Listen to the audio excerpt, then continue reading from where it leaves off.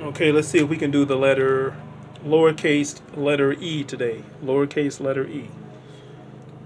Alright, I'm going to start off by drawing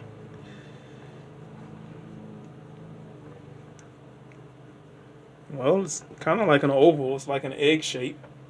Alright, let me readjust this. And I'm going to erase about this much out. And I use my ghost line. Remember the ghost line? Looks like dash lines. Okay. Let me enhance this a little bit.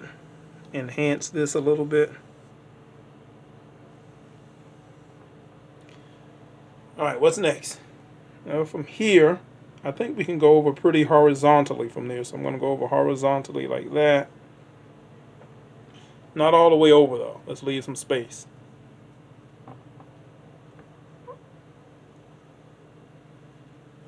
Alright. This line right here needs to be doubled. Alright, so I've got that line there. Let's go a little bit above it. About right there. And I'm not going all the way over there to touch that. I'm stopping about the same width that I'm going to leave over here. Maybe a little bit more.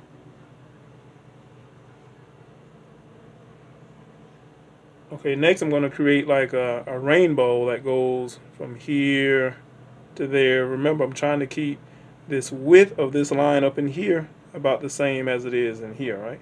So I'm going to go like that.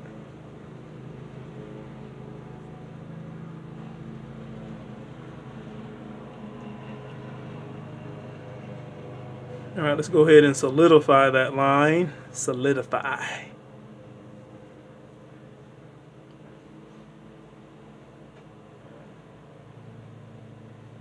Now what do we have left? We have this line here that's going to come around. And usually I go skinny, drop it fast, make it fat. I would probably start it out here, then get real skinny here, then bring it up. And you can do that if you want. But let me change it up a little bit, and I'm going to see if I can keep it the same width all the way around using the ghost line technique.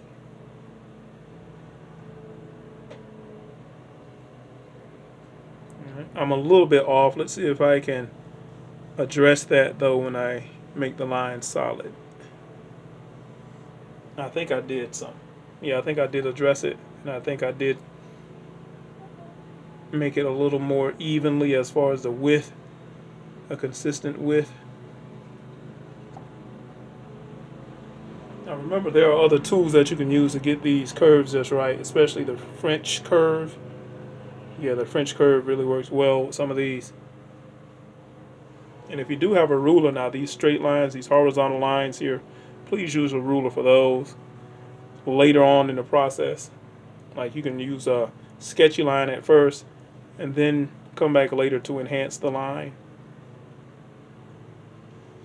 Alright, there's your lowercase e. Come back later and I will show you how to 3D that lowercase e. Alright, bye-bye.